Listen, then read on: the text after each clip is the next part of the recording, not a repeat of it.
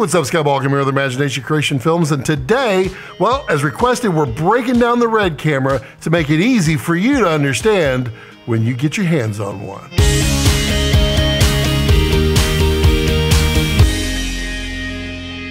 So we're going to be talking about all the different parts of the Red camera and what makes it tick and all the different components that you can add to it or don't need to add to it, depending on how you want to shoot. But ultimately, it's pretty easy. And before we dive in here, I want to go ahead and ask that you go ahead and click subscribe because, yeah, you want to be a part of this. This is cool. Lots more stuff like this coming out. Let's dive in. All right, so this is the basic components of a typical small compact Red rig. This is the Dragon X right here. We have a battery, we have an I/O expander, we have a monitor, we have a red tool, which you can see right here, just slightly out of frame. It's right there. Yeah, you see it right there. We have a handle, we have a top handle, we have media, and we have a lens. So let's just go through these one by one and really kind of show off what these things can do. We're just going to settle this stuff to the side. All right, let's go through this real fast. This is the brain itself. So if we look on the top here, you're going to see a red monitor connection. This is a cableless connection. That port is also replicated on the side, but basically you just take your red cableless monitor, stick it right on there, and attach with 2 thumb screws. It's on there. It's no problem at all. To undo, simply remove it. No problem, super easy. There's also a red control port here. There's a lot of 1/4-20s on top as well. These are the fan intakes. So there's 2 fans under here. They're fairly quiet. You can adapt them, you can change them. They can get loud if you're in 120 degrees, but you know, use remote audio. There's some more 1/4-20s. On the front right here, there are 2 scratch microphones, so you can run scratch at all times, which is great in case you're sync. That's a problem, or you're not syncing at all. There are 2 customizable buttons here, so you can do edge focus, or you can do false color, record button. This is a EF mount. You can put a PL mount, you can put a Nikon mount. There's all kinds of mounts you can put on here. This is not the standard lens cap, but it is made by GDU, and I love GDU products. They make really, really good aftermarket products. Started by Red, President Jared Land and a buddy, and they make solid accessories. You can see inside here, let's see if you can see that, there is the Red Dragon sensor. The EF mount comes off with these 4 screws, easy to swap them out, PL mounts. This is aluminum, so be careful with it. I wouldn't hang a large lens without lens support, but you can run all day long with a normal lens. It's not a problem. It is an active mount, so it'll control focus by wire. Their PL mount is also active, so it can read information from PL lenses that have such things. Inside there is an OLPF. OLPF is a low pass filter for light. There are different manufacturers for this. Red makes 3, Kippertie makes like 6 or 10, there's a whole bunch. This one is the standard. Standard is great for overall. There's a low light, and then there is a skin tone from Red. The skin tone should be used really, I mean, only if you're really, really, really wanting that little extra that the skin tone does, but it really looks good on the skin, but you lose about 1.5 stops of light. The low light has obviously better low light, but the highlights look a little strange to me. It's my opinion.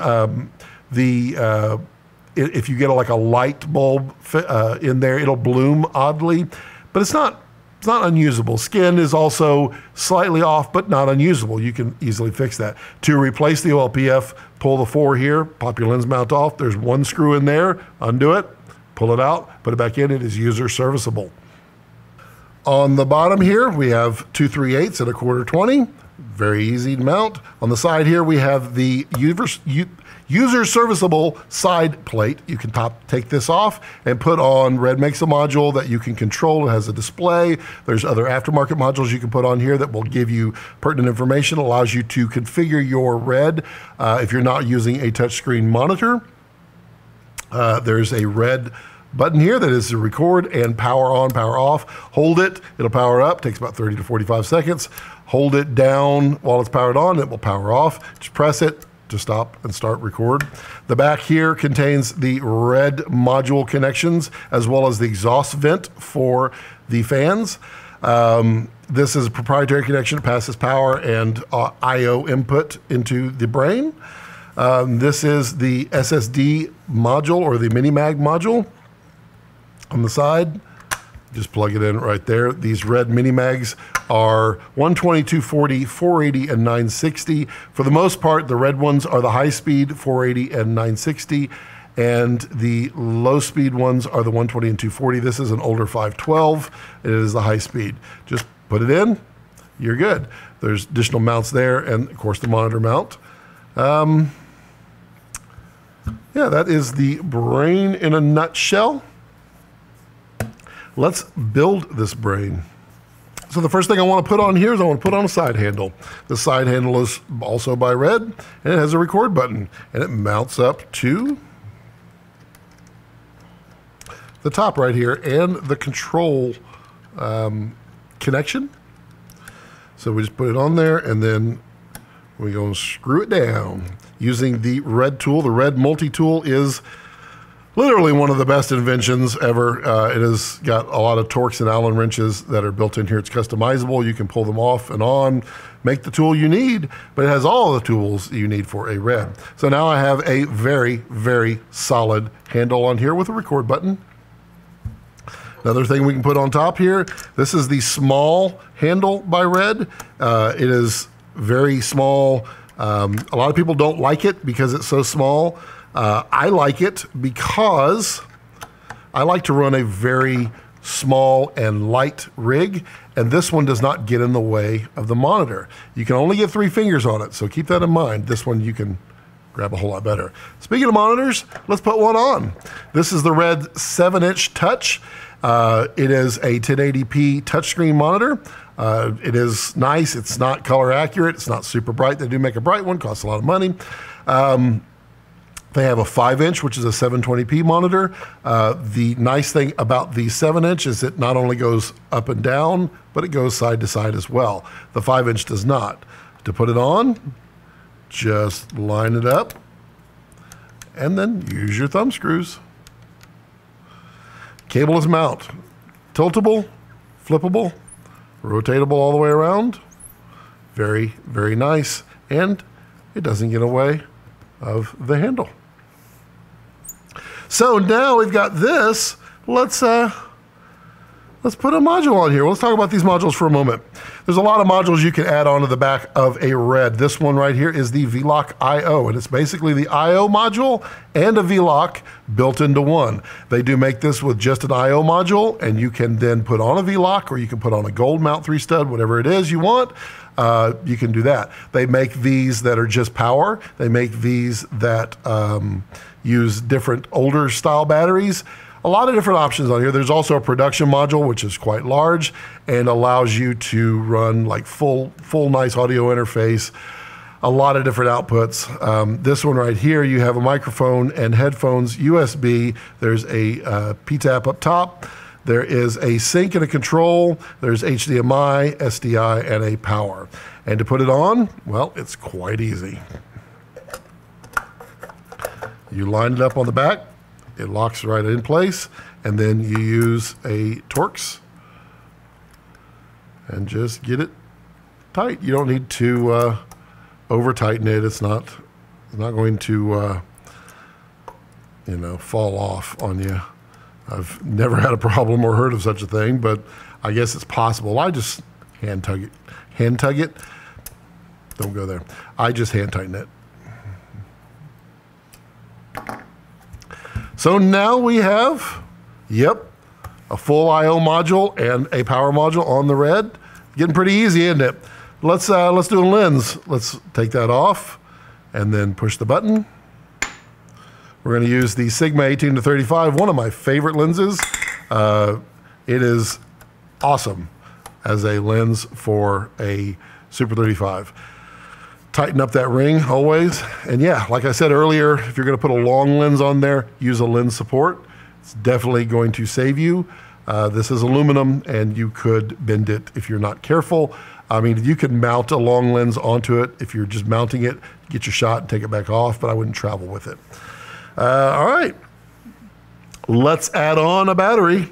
As you know, my favorite is Blue Shape. Blue Shape batteries are the best that I have ever tested, and they just keep working. So we just mount it to it, and if you want to eject them, right there's the power button or the eject button. And so now we have a configured Red. Easy to hold, easy to carry, pretty light and compact. There are some other options here. These are Red monitor mounts for the cableless to make them cabled. So you could add these to the bottom. This goes on the bottom of the monitor. This goes on the side over here or on the top. And then you can use a cable to connect it. Pretty easy. If you're editing on your PC, well, obviously you need to get your data off. This is a mini mag reader. Pretty fast. It uses USB-C and works like crazy.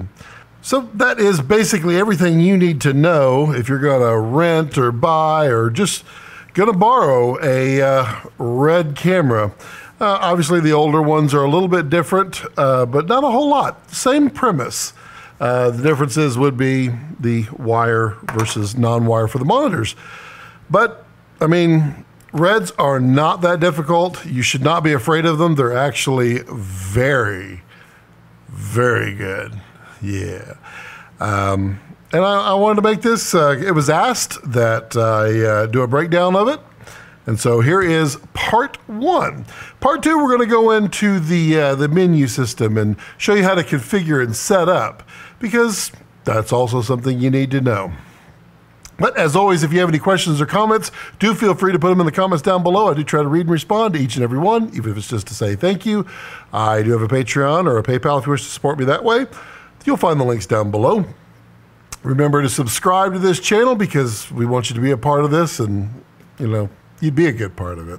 Also, give me a thumbs up if you like this video. If you didn't like it, give me a thumbs down. We can still be friends. And as always, as I like to leave it, don't let your passions center around your life. Let your life center around your passions.